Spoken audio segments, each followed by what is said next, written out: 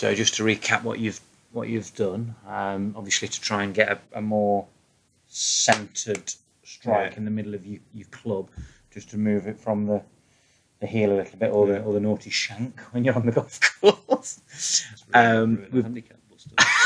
Handicap destroyer. It was. We've just used the pressure mapping, and this is your left foot. Yeah. And obviously this is your right foot. Yeah. When you start, you've got 77% pressure in your lead toe. Yeah. So you're not quite balanced in the middle of your feet. You've got 60% pressure in your lead foot, which is fine. Yeah. It's okay to be 60-40 left and right, but you maybe want to be a bit more 50-50 toe and heel, yeah? And then as you move back, the pressure kind of goes more out into the toes. Yeah. If you're following that little centre of pressure ball there, Yeah. the pressure moves, I'll just wind that back, more out into the toes. Then it kind of comes back into the heels at the top. Yeah. Left foot's off the floor, which, as we've discussed, is okay. Yeah. Yeah. However, we've done some stuff and you've got that a little bit more planted. Yeah. But there are lots of good golfers that do that.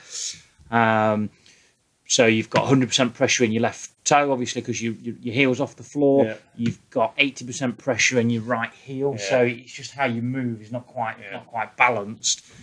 And then as you come through to hit the ball, the pressure goes out into the lead toe. Yeah? Yeah. We've also looked, we've not done any 3D, but we've also just mentioned you don't clear the pelvis very well. So the pelvis is a bit square there. Yeah. That'll be contributing to you going out into the toe. Yeah. This is some footage from a little bit later on in the session.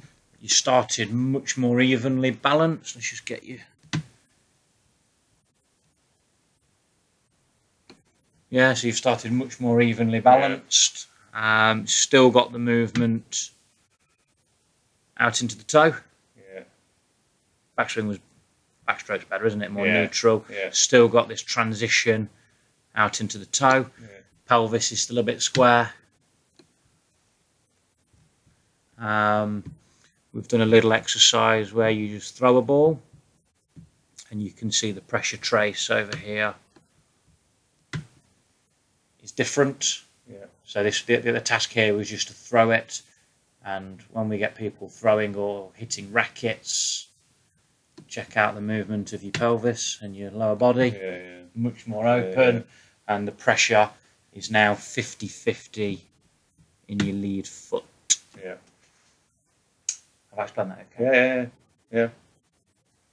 Okay. If you look on that velocity at the top, because you're pressing into the because you're pressing into the floor, you get quite a big spike. Yeah. That's just the speed that your pressure's moving. The more you can spike that, the further you'll throw or hit or jump.